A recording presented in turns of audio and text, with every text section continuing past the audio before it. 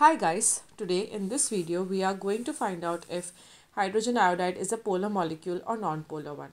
To start with, we are going to look at its Lewis structure, which is quite simple as it has only one atom of hydrogen and one atom of iodine, and both these atoms are sharing electrons by which they are completing their octets. So its structure is quite simple, and even the 3D structure is quite symmetric.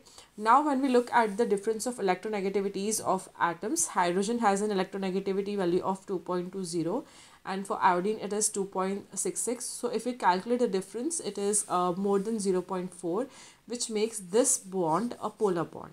And as it is a polar bond, iodine atom will have more pull on the shared valence electrons between hydrogen and iodine, as it is more electronegative atom.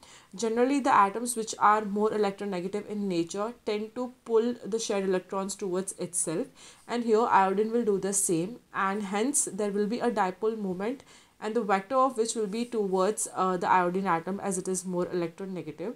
So there is a dipole moment in this molecule which is not nullified, and due to this dipole moment there will be charges, there will be uneven distribution of charges, where the region around hydrogen atom will be partially positive in nature, and whereas this region will be partially negative charged. So as there are uneven distribution of charges and formation of poles in this molecule, hydrogen iodide is a polar molecule.